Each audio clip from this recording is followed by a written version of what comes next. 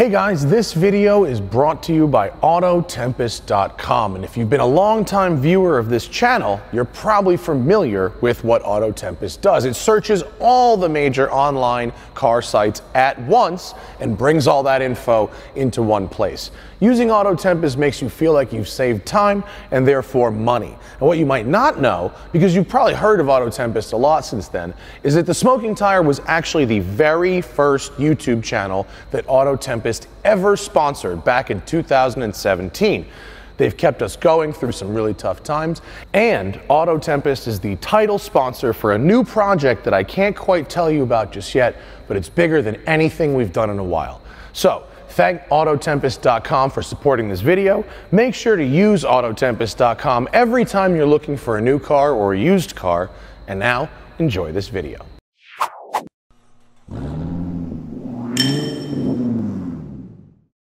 Good morning, everybody, and welcome to the Canyons. And boy, is it a great day anytime you're up here in the Angeles Forest with the new Ferrari. This is the F8 Spider, and granted, yes, it's not brand new. I don't have the kind of pull to be driving these things back in January, you know what I mean? So guys like me, the little guys, we have to say, you know, thank you, sir, may I have another in August. The F8 Tributo Coupe starts at $275,000, give or take. The F8 Spider starts at $297,000, give or take. You get the same 3.9 liter twin turbo V8 that you got from the outgoing 488 Pista, making 710 horsepower and 568 pound-feet of torque. That's 49 horsepower and 7 pound-feet more than the 488 Spider I drove last year. You have double wishbone suspension architecture. You have an aluminum chassis structure. It is not a full carbon tubbed car, and that will come up in a minute. But the magnetic ride control with several modes gives you a really good ride. Your peak torque is at 3,250 RPM, and peak horsepower is at 7,000 with your red line at 8, giving you an effective power band of 4,750 RPM, which is fantastic. Top goes up or down in 14 seconds. It is a hard top, and the Spider weighs 154 pounds more than the Coupe, which means it's actually on the heavier side for a Ferrari. The estimates I could find on the internet put this thing in the 3,600 pound range. Carbon ceramic brakes, of course, are standard. Here we go. We are going to go into manual mode. We're in race on the Manatino, and we're off. This one does not have nose lift, and we'll talk about options at the end of the video. Let's talk about driving first.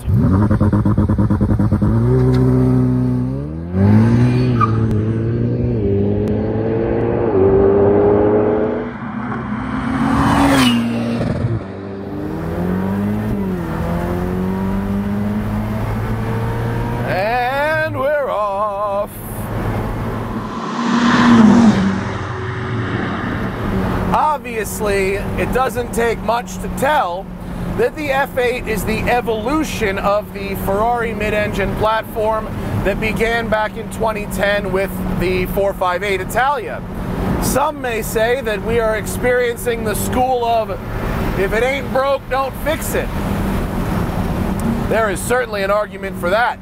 This car drives absolutely beautifully, and they have evolved it in some ways that are very interesting. It's got 200 horsepower more than it had when it first came out in 2010, turbocharged. They've recalibrated the steering. The F8 has heavier steering than I remember in the last 488 Spider. It also has a thinner spoked steering wheel. I remember the last one being a little more chunky. The weight of the steering is quite nice. It's not too heavy, I like it. Power obviously is ridiculous. When I drove the 488 Spider, I ended that video astonished that it doesn't require some kind of special licensing or testing to buy or drive something like that. There's the red line. The power is just insane. The power to weight is just insane. Even at 3,600 pounds and change, the power to weight is crazy. it's not as scary as the 720 in terms of, oh my God. And then we've got our mid-corner bumps. You see, there's nothing inherently wrong with an aluminum chassis structure, especially in the coupes where you have the rigidity of a roof. Oh, passing lane ahead, no problem. In the Spider, though, where you don't have that, and I'm going to sound like one of those UK car reviewing snobs when I say this, I can't believe that I can actually feel the lack of chassis rigidity in this Spider, perhaps for the first time ever, compared to the McLarens that I have been driving. When I hit bumps, I can feel a little bit of cowl shake. Here we go.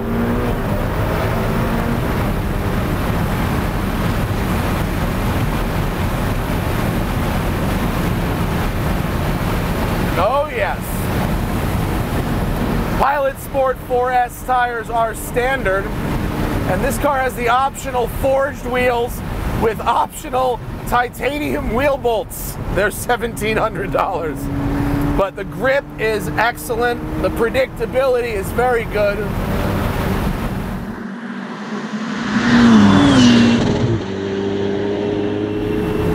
The one thing it's kind of missing is the sound. It's quiet. The F8 compared to the 488 has that new EU particulate filter. So even though you've got extra horsepower compared to before, I could swear it's quieter. It's a very pleasant sound, especially on the cold start in the garage, and especially when it does some of those little hiccups and sputters that I love that give it a little more character, you know? But the bottom line is, from about 5,000 RPM until redline, the sound stays exactly the same. And so you have to rely on either the tack or these very cool shift lights on the steering wheel to know when to shift. You can no longer drive this car by ear.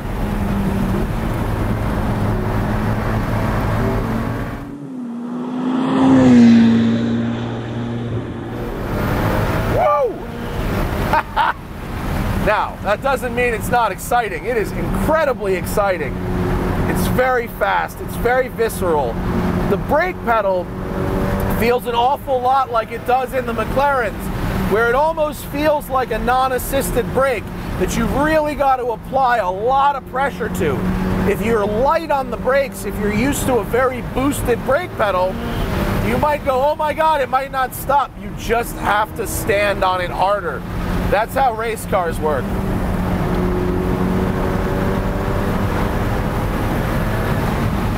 Obviously, the gearbox is just as responsive as ever.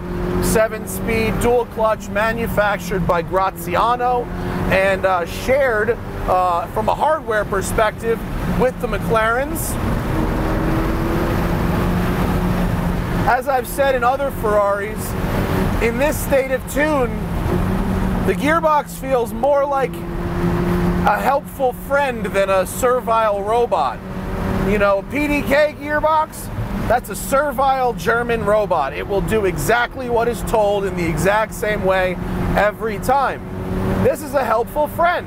It does what it's told, but it's got a little more character about how it does it. Depending on your throttle position and your mode and stuff like that, it can kick or open or close the clutches in different ways. In fact, one of my favorite things about this car is how hard it closes the clutch plates once it engages.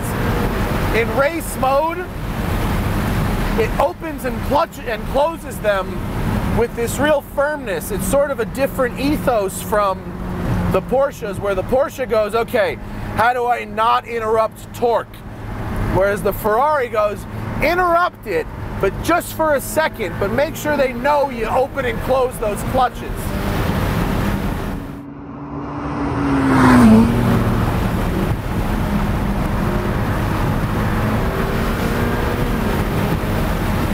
Very, very fast, obviously.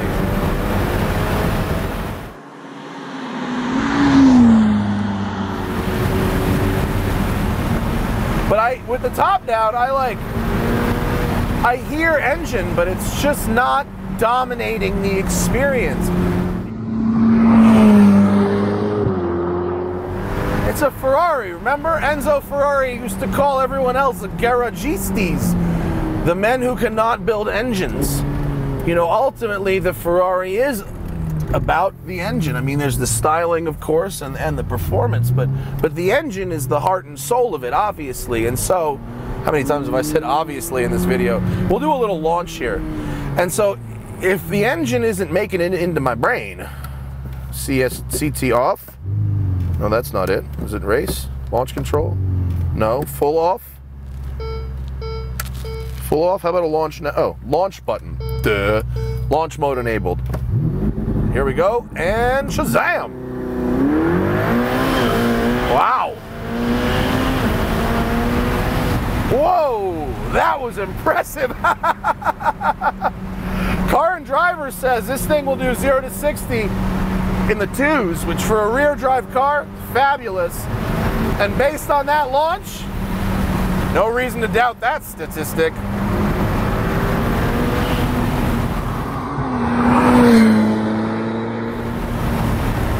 I mean, it's crazy fast, guys. Crazy fast.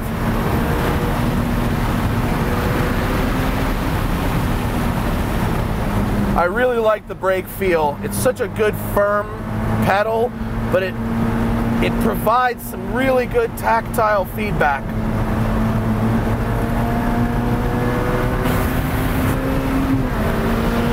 Hit red line there. Whoa!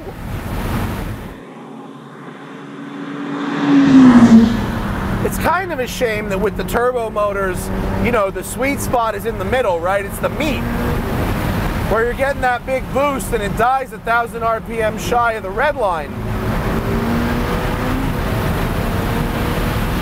It's definitely anti-traditional Ferrari, right? I think this is the way of the future.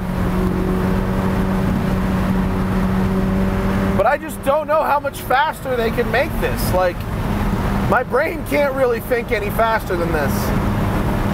Oh, the grip is very good. For something so crazy fast, though, it's also very manageable. That's the thing about the cars like this. This car is not work. This thing is so easy to drive. The steering is so sharp. I mean, yes, you could sail it off a cliff because it's so fast, but any reasonably competent driver could also really make moves in this thing. Confidently. It handles bumps in the road really well. It handles mid-corner adjustments.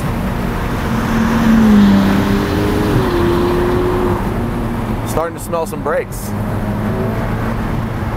I mean, this is rad. This is just so good.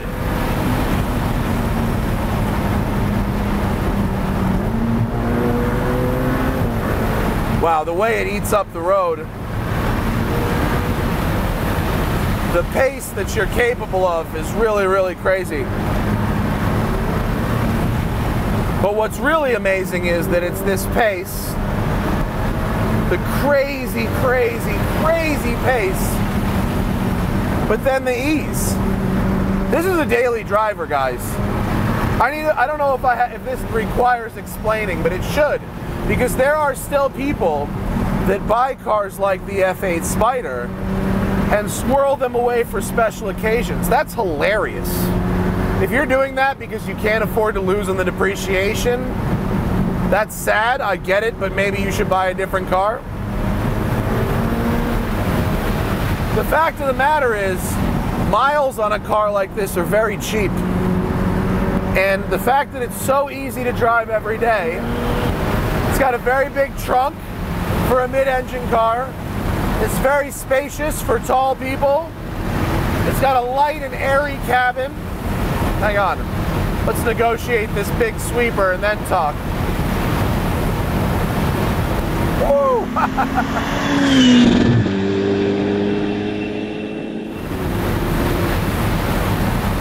Wow, the power in sixth gear, amazing. But it's so easy to daily. Like, there's some people who will, like, call you hardcore if you daily something like this.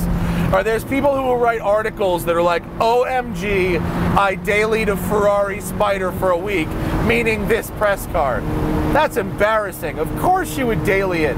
They have gone so far out of their way to make this car so easy to use that if you don't daily it, you either can't afford it in the first place because you can't afford the miles, or you just suck. If you, how about you daily a 328, daily a Testarossa, then brag. Dailying something like this, you might as well be dailying a BMW M3. This is no harder to drive every day than a BMW M3, minus the lack of a back seat.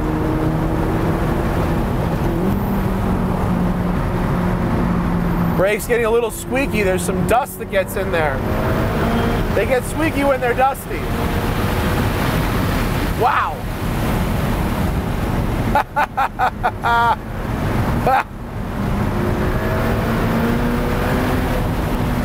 That's nuts, guys. I love it. But it's crazy that the sound is really dominated by the turbochargers. You hear some exhaust, but the sound is really dominated by the turbos, especially in the tunnel, where you're not just hearing that rush of air, you're also, it's really more of this high-pitched, squeaky squeal. It's really, really interesting. We're coming to the end of our road here, and so now is the fun part of the video where we come to an end and I discuss our option packages that this car has come with, because it is really, really something. The base price of the F8 Spider is $297,000. As tested, this vehicle is $397,000. It's got $100K in options in it. The list is very long. And while I'm not going to go through every single one, let's talk about the good options. Best options on the car. Carbon fiber seats, $9,100. Forged wheels in glossy silver, $6,200. Carbon fiber driver zone, meaning the steering wheel with the LED shift lights, that is $8,000. And then the passenger display, which I love. Touch screen, they can control your media. It also shows your speed, your position, your RPM, and the vehicle dynamics screen on there. That's pretty cool. That's $5,000. Now, the most egregious violators of option code, whoa, here we go. Height adjuster lifters for the carbon seats, $2,500. Titanium exhaust pipes, $2,500. This exhaust doesn't sound very good. Get an aftermarket one. How about carbon fiber inner door handles, $4,200. We don't need that. Apple CarPlay, guys. In 2010, when the 458 came out, I was so happy that Ferrari got away from that terrible Blaupunkt they were using in the 430. I was like, this is better. Aside from CarPlay, they have not evolved it at all. It's a 10-year-old system at this point. I'm sorry, but the radio stinks. The only way to get through it, to make your life better, is to use CarPlay. How much is CarPlay? $4,219. Lastly, the most egregious offender, $5,000 for clear film on the car. That makes sense on the surface. You buy a $400,000 Ferrari, yeah, $5 grand on paint protection film. Except they've done the windshield and it's blurry. It makes the windshield look weird.